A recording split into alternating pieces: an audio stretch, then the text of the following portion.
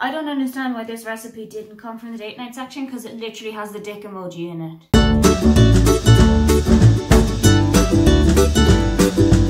Hi, welcome, come on in. My name is Aoife and today we are back in the kitchen because I am doing an ever so slightly overdue rendition of Cooking the Books. That is where I take you through every single cookbook that I own, whether that is a physical cookbook, one on my Kindle, one that I have borrowed from the library and surreptitiously screenshotted recipes from, and I'm going to cook something from each of them. So recently I asked on Twitter and on Instagram what people wanted to see, if they wanted to see something vegan or vegetarian, or if they wanted to see something Italian. And it was really split. Everybody on Instagram said that they wanted to see something Italian, and everybody on Twitter said that they wanted to see something veggie or vegan. So I said, hey, why not do both? So today's recipe comes from The Quick Roasting Tin by Rukmini Iyer. I have seen this book on so many other channels. I know that Lauren from Lauren the Books is obsessed with this. She probably has more the straight vegetarian one, but this one is chock-a-block with vegetarian and vegan recipes, and they are very easily pointed out to you right at the side. So spoiler alert, this is what we're cooking. It is zucchini, courgette, a macaroni pasta bake with, it says Aubergine cheese. I couldn't find that, so I'm just going to go with feta, and it also has like 2 tins of tomatoes. I'm really excited for it. Also, this book was very, very kindly sent to me by Paige from Pages with Paige. She sent it to me. It was on my Amazon wishlist, and she sent it to me maybe 2 or 3 weeks ago by now. And I could not wait any longer. I have to cook something from it. The first thing that you need to do is set your oven to 210 on a fan, 220 if you don't have a fan, or gas mark 8, because you're going to need to kind of do the veg first before you put everything else in. You're also going to need to put a saucepan of water onto the boil so that you can actually cook the noodles that you're going to put into the pan. It's probably a better idea to cook them before you put them into the oven so that they're actually somewhat soft.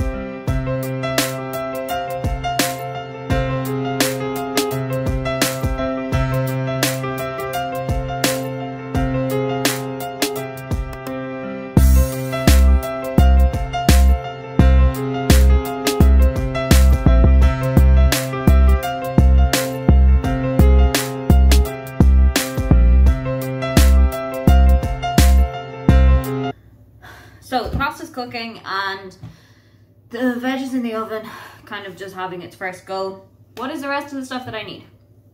2 tins of tomatoes. And where did I put it?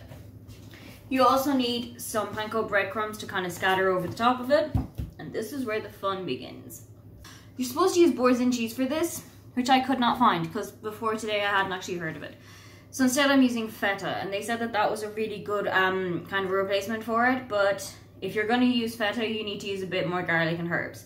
So what I have done is I've put the veg into the oven with a little bit of garlic from like a squirty can that I have, and some just like Italian herbs that I have hanging around, some basil, some oregano and some thyme. And now my kitchen stinks of garlic. It's like Dracula's worst nightmare in here.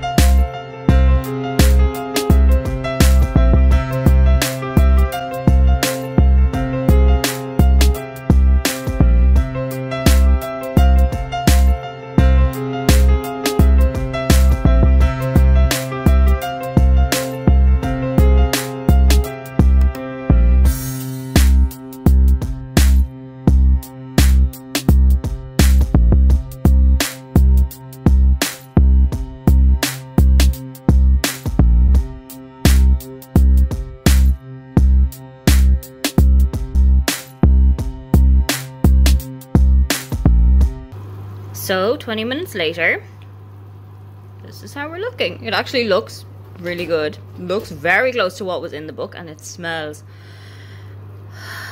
amazing. Cannot wait to get trying this one. Taste test time. You're gonna try and get a fork with like everything on it. This way, this way.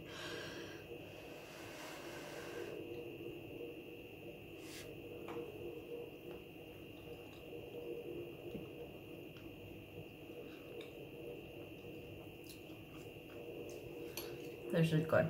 Probably just needs a little bit of salt, but that's like a personal taste thing.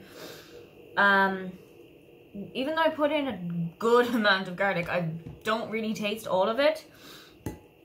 But this was so simple. I mean, it was just cook pasta, roast vegetables, put everything together, put it into the oven. It's so simple. I will probably swear by this book for the rest of my life. So I'm gonna go and enjoy dinner. Don't forget to like and subscribe because I have new videos up every week.